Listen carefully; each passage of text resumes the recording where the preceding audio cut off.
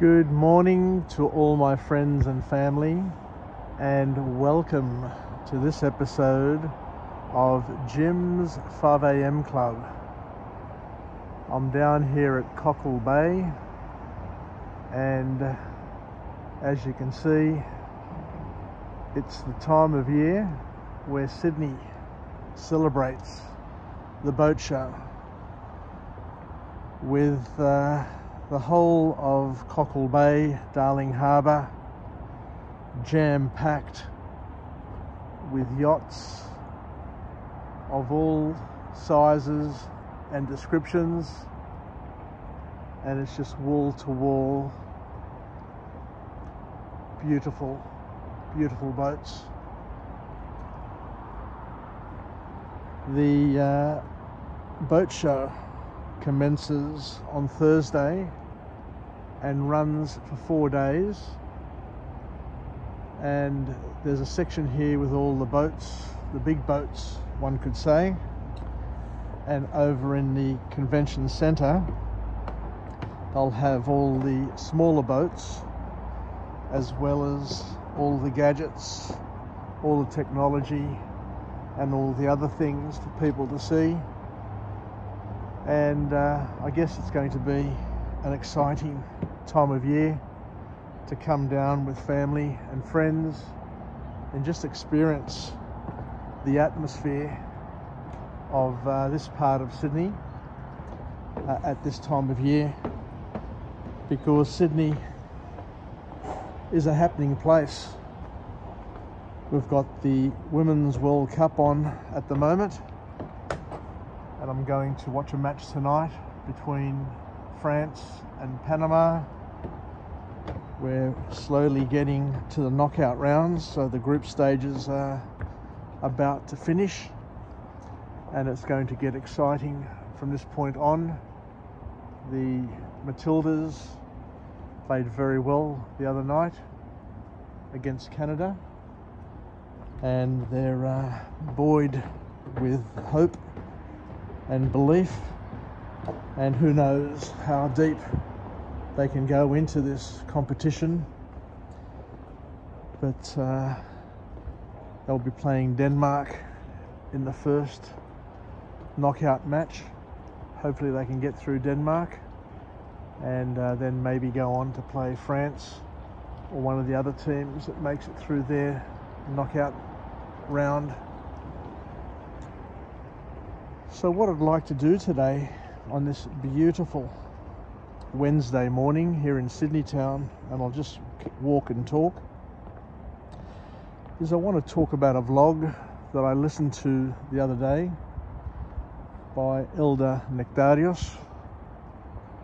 He's a monk in Greece who runs a monastery, so he's an abbot. He runs a beautiful big monastery with about 30 monks under his guidance, spiritual guidance. And he has just returned from a trip to Turkey, and he talks about Turkey in terms of modern terms, as well as ancient and historical terms as well. And I learnt things that I wasn't quite aware of in terms of what's happened over time. So I don't really know where to start, but I'll just get started and see where it leads me, see where it takes me. But Geron Nektarios, I guess, kicks off by trying to position things where he says that there was once a time where most Greek people, most Greek-speaking people, most Greek people lived outside of where Greece is at the moment. So when you look at Greece on a map at the moment, you will see that it occupies a geographic region within Europe. But the Greeks have, for many, many hundreds of years, occupied lands outside their current geographical limitations. So much so that Geron Nektarios says that at a time, just in terms of relative terms, at a time when there was, say, 1 million Greeks in the Greece that we know at the moment, there would have been 3 or more million Greeks living in Asia Minor. So there were more Greeks living outside of Greece during those 3,000 years that have passed than that have lived in where Greece is at the moment. And over the years, the Greeks who were Greek Orthodox were under pressure during the Ottoman rule, so much so that according to Geron Nektarios, the majority of those Greeks converted to Islam and became Muslim. And the ones who didn't convert, back in 1920, in the Treaty of Lucerne, were submitted to a population exchange where the Greek Orthodox living in Turkey, or what is modern-day Turkey, which would have been in ancient times known as Asia Minor, Mikriasia,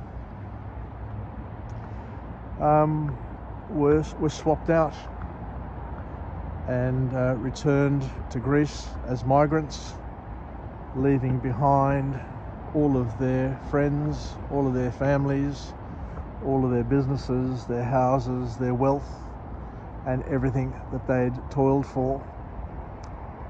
But Geron Nektarios says that there were many Greeks, many Greek Orthodox, who chose not to return to Greece, who chose the simple way, the simple road for them. And what they did was that they just simply converted to Islam and became Muslims, as we said before. So much so that Crete, sorry about that, the Cretans, 40% of Cretans became Muslim. And with the population exchanges, that 40% left Crete and went and lived in places like Syria and other places within the Middle East. So many Turks that you see today are actually Greeks who became Muslims and stayed in Turkey for convenience. They kept their businesses, they kept their lifestyle, they just changed religion. And initially they may have been crypto-Christians. They may have been people who did not intend to stay Muslim all their life, but just did it for convenience. But what Geron Nektarios says is that with time, with generations, with the family growing and each generation passing, the ones who may have been crypto-Christians are now full-blooded Muslims and probably will never convert back to their Christian roots because it's now embedded in their families and in their cultures. What else does Geron Nektarios talk about? He talked about the persecution that the Christians had, the slavery, the pressure, because you can live within a culture which says that you can be Christian, but if by being Christian you pay more taxes, if by being Christian you're treated differently, if by being Christian you are not given all of the benefits of the rest of society, then it is racism at its very, very worst, to say the least, and persecution. And the other interesting thing, the very interesting thing that I learned from Geron Nektarios was that in Turkey you will not find a Greek Orthodox church so that you can freely go to church and live your faith. The churches that remain in Turkey, the churches that haven't been destroyed by the Turks, are now either museums or some other place where you can't freely go to and you need to seek permission. So there are a few Greek churches in Turkey where the bishops need to seek permission in order to have services. And interesting to note, and I wasn't quite aware of this, and I remember going and seeing a movie about Zmedni, the burning of Zmedni, and it was quite a traumatic movie, of course. But what Geron Nektarios reminds us of here is that back in 1920, when there was the ethnic cleansing performed by the Turks, what actually happened there was that only the Greeks and only the Armenians, so only the Orthodox, were persecuted. The Greek Orthodox and the Armenian Orthodox who lived in Turkey were the ones who were persecuted, the ones whose homes were destroyed, the ones who were killed, who were maimed, and who were made destitute. The Jews, the Catholics, the Protestants, all the other faiths were untouched. And in Zmedni, the only homes that were burnt were the ones of the Greeks and of the Armenians.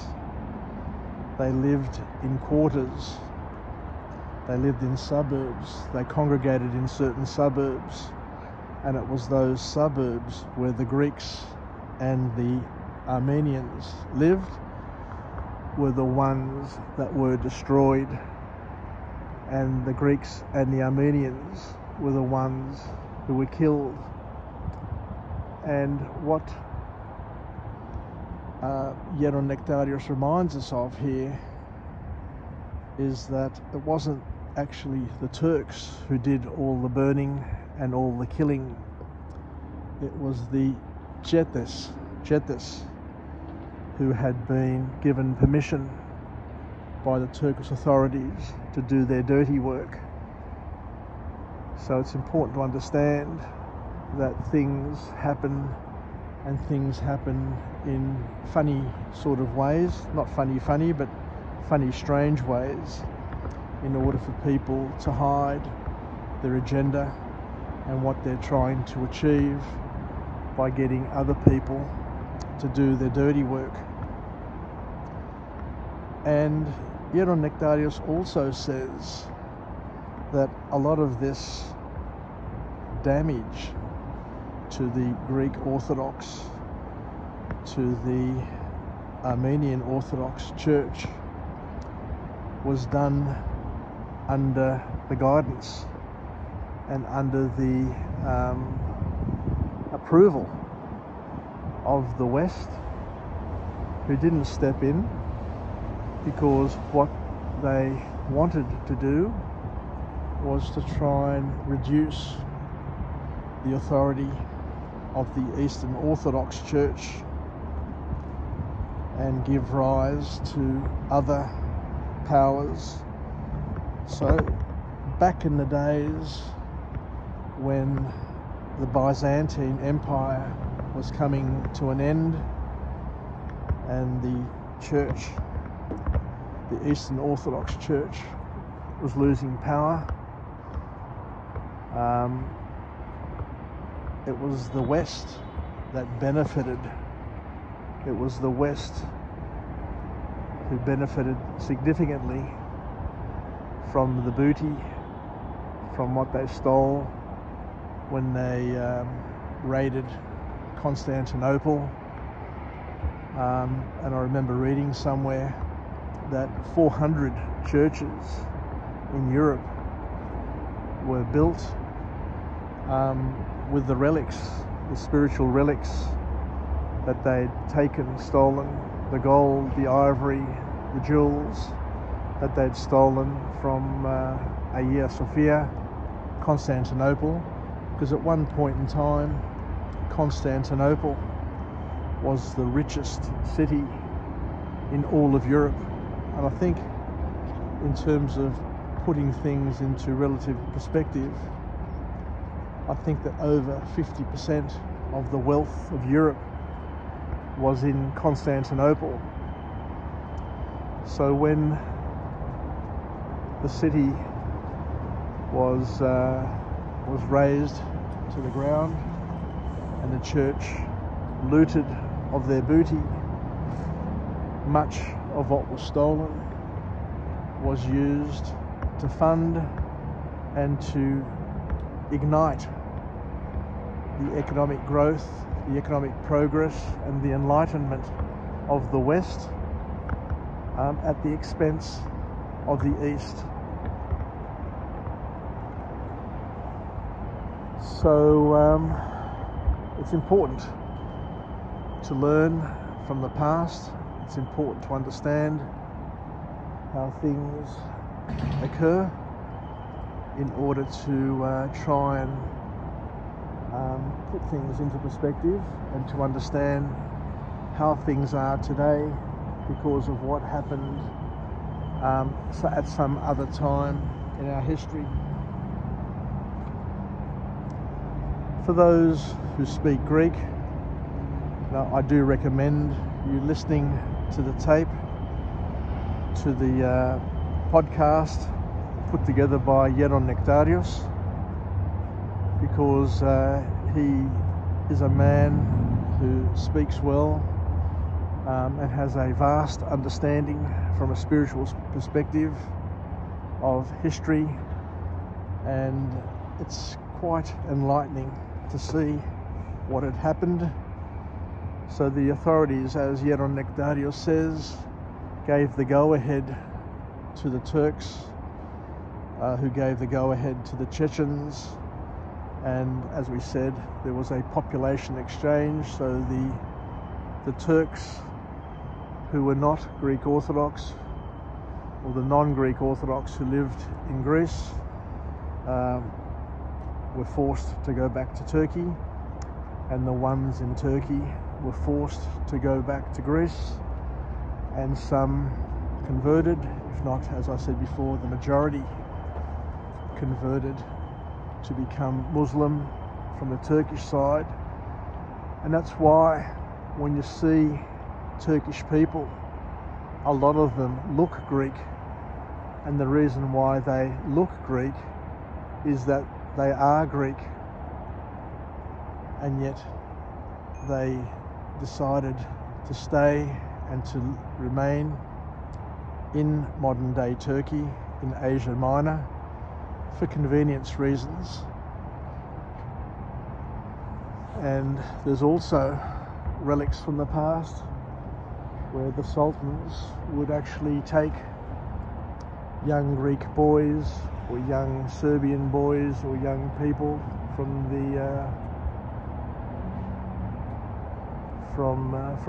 Europe and use them as I forget the word, but they would become administrators of the Sultan's agenda.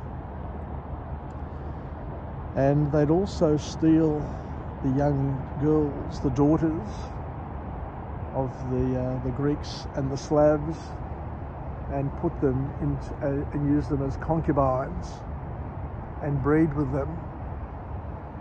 So hence there's a lot of Greek DNA in Turkey, and it was forcefully done, and in some ways it was agreed upon for convenience purposes. So just imagine today here in Australia, if the Greek Orthodox were given a choice to stay Greek Orthodox and pay additional taxes, lose their businesses,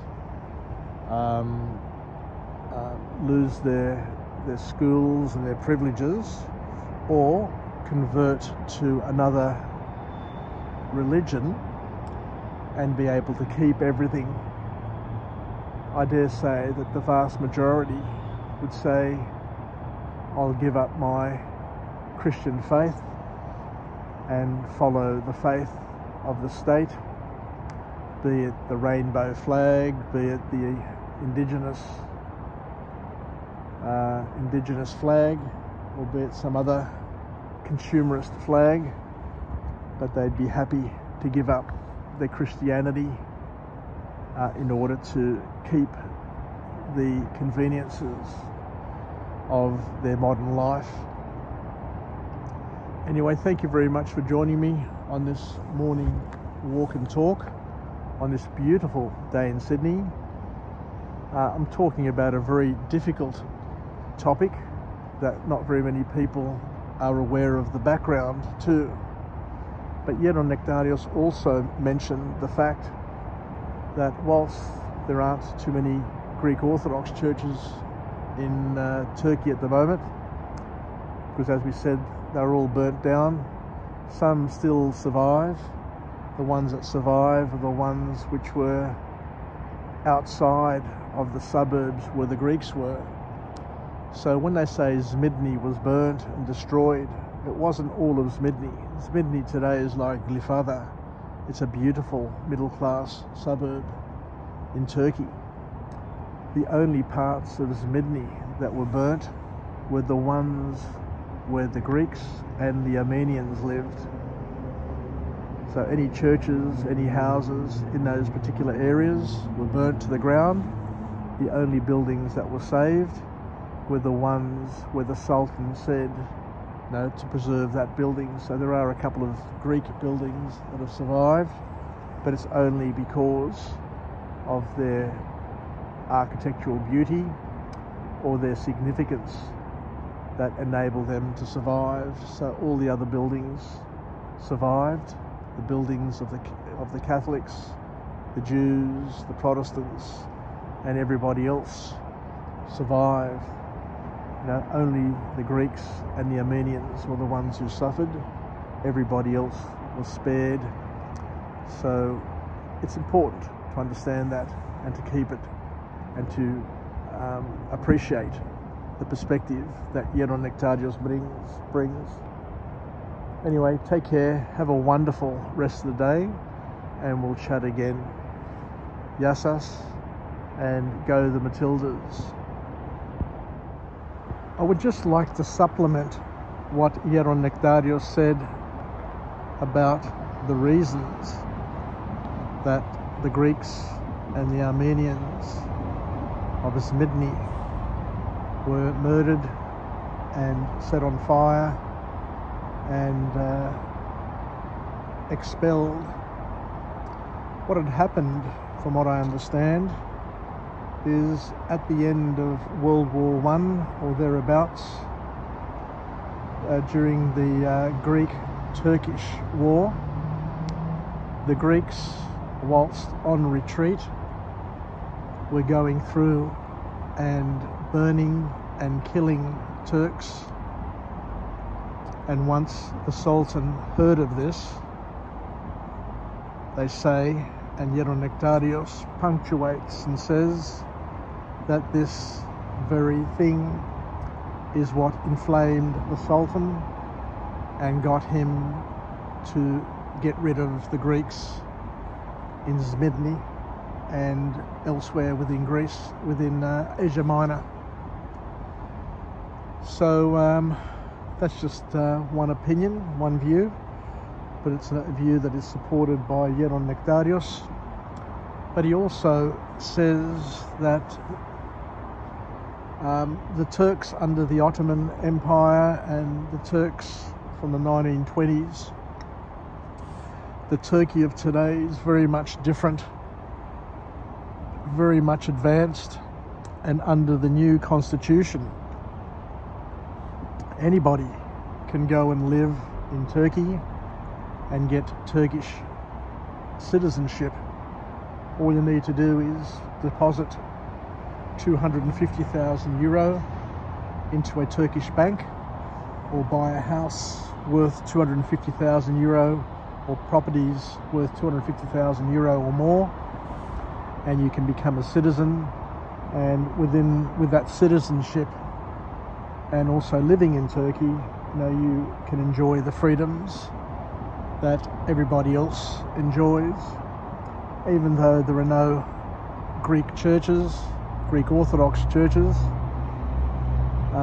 you can go, if you wish to, you can migrate and go back to the places where your forefathers and ancestors were displaced and carry on from where they left off and live a pretty good life, from what Geron Nektarios suggests, without persecution, without fear of being bullied or harassed, and to live a fairly normal sort of life in 2023.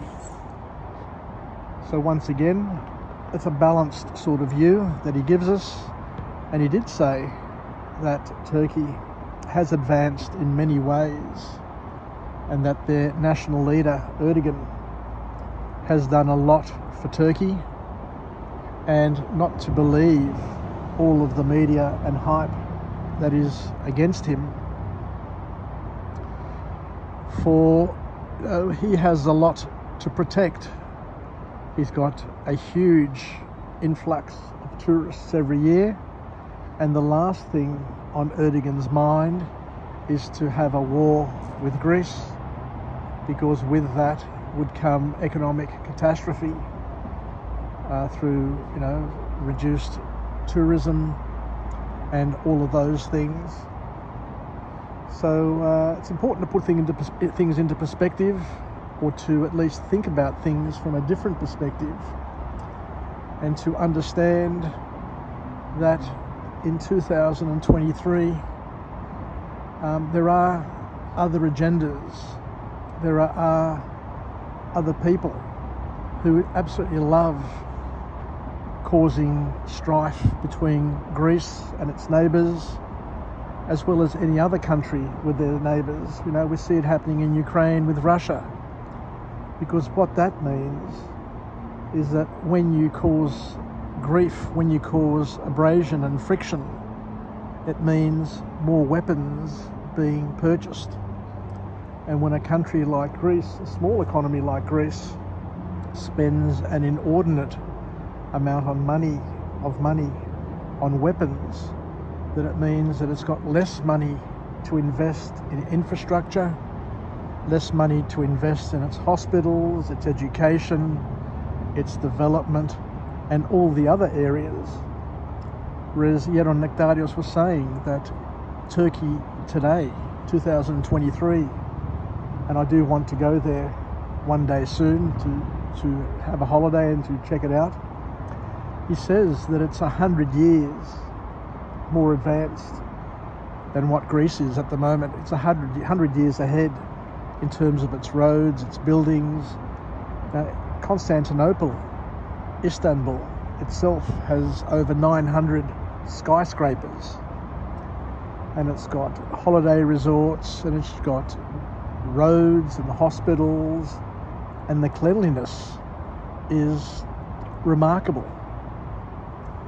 So a different sort of picture being painted by Geron Nektarios to the pictures and news items that we hear in the Greek press. So I guess for each and every one of us, the challenge is to go and see ourselves and to make up our own minds and to have a balanced view on how things are, rather than to be skewed by past opinions of days gone by, with opinions which are no longer relevant and opinions which can easily be manipulated for financial benefit, not of the Greeks, not of the Turks, but of other people outside of the fold. Anyway, take care, and something to contemplate at least.